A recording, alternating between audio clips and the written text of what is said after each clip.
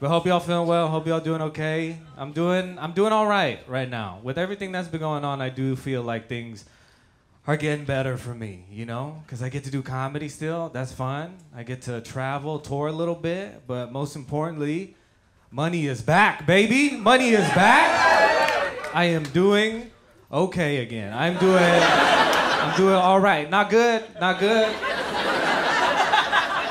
But I'm not crying no more. You know what I'm saying? I'm doing all right. Because y'all didn't know this, but early 2020, I had quit my day job, and then I went comedy full time, right? And then later in the year, I did not. So you know what I'm saying? I was a little scary, but I'm doing fine now. I'm doing fine. Like, I don't know how y'all are doing financially, but I've done at least 30 escape rooms in the past year. That's the kind of money I got. That's my income. Sometimes I'm going in 2 a days, like I got GameStop money, you know what I'm saying? Sure, maybe I could have put a down payment on like a house or like a new car, but you know what? Your boy just loves paying to exit buildings, so we're here. Who's never been? Who's never been to a room before? Who's never been? Never? You gotta go. But the only advice I can give you is if you want to go, is just go with someone who you can either really communicate well with or someone who you don't care if you lose them out of your life forever. That's what because it gets intense. It really does. It gets intense. And that's been like my thing recently. If I'm in a new city doing comedy, I'll go do a room earlier in the day, right? Why is that funny? I said I got it like that. But that's been my thing, and I was recently out in Austin, Texas, and I was in the lobby, and I seen a family leave the room, and it was just like a mom, dad, 2 kids, and they look super defeated. They look real sad. They didn't make it out, and it was obvious, and that's totally fine. It's okay. That happens. But whatever happens, the lady at the front desk would always ask the people that just came out, hey, y'all make it out of the room? But before she could even finish that sentence, the dad looks into his wife's eyes and was like, no, the fuck we did not. And then he walked out without them. They left separately. How'd they get home? I don't know. But that was so crazy because he didn't say this part after, but everybody in the lobby, we all looked at each other and was like, but he was gonna say, I would have if I didn't have this dumbass family. That's the vibe. But it feels good to be out. I just got to see my mom, who I hadn't seen in a very long time for the holidays. That was very nice. Yeah, she's great. She's an immigrant, so she's not from here. She's very, very silly, very goofy, and like the way she does things, you know? Like when I was up staying at her spot, did y'all know that they make bleach cleaning wipes in the same packaging as wet wipes for your butt? Did y'all know that? And did y'all know my mom puts both of those things next to each other in the bathroom? That's insane. That's wild. And I don't know if she's doing that because she's an immigrant, maybe she don't know any better, or because she's been here so long that's like a prank for when Andrew comes over. Because I did make the mistake. Of course I did. I used the bleach wipes on my butt. And it hurt quite a bit. But you know what? I'm rocking a white lady butthole and I feel powerful. You know what I'm saying? I can sense oat milk 50 meters away, you know?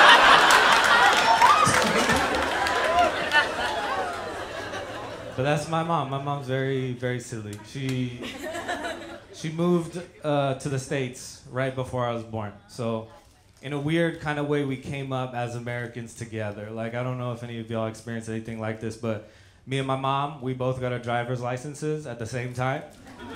And then about a month ago, she started vaping. So it's been real fun getting to watch her do her thing, you know?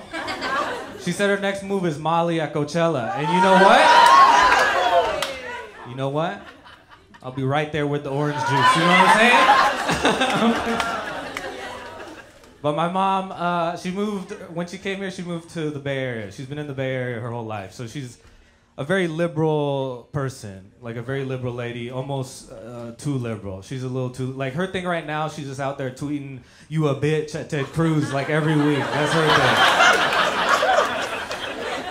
Cause she a little too old to march, but she will tweet and vape all day. She looks so cool. She's from the Philippines. Any Filipinos in here? Hey, that's a lot. Okay. What did you just say? Oh, you just don't want it be your own people sometimes, you know? You just didn't want to be Filipino anymore. You Filipino though? I see you. So, okay, can I answer this? When you fill out forms, do you say you're Asian or Pacific Islander? You do Asian? Non-Latino. Okay. That's okay. My man's out here scamming. I like that. That's Filipino right there. I like that. Okay. So what do you say? You said Pacific Islander? Yeah. You do? Okay. I don't do that. I say I'm Asian for the most part. It's just a lot easier, less syllables, right? Easier to fill out. But also I play by my strengths, right? Would I rather look like a normal-sized Asian dude or like some weak-ass Tongan guy? You know what I'm saying?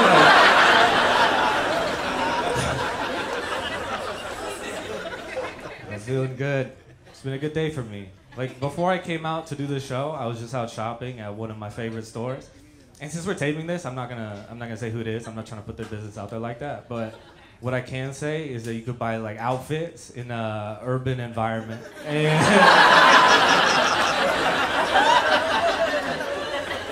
if you don't know what I'm talking about, it is Urban Outfitters. Who said that? It is. And I know they don't have like a slogan or anything like that, but I feel like it should be, yo, you remember that shirt your mom got you in middle school? That got you bullied? Well, we made that dope, but you can't afford it.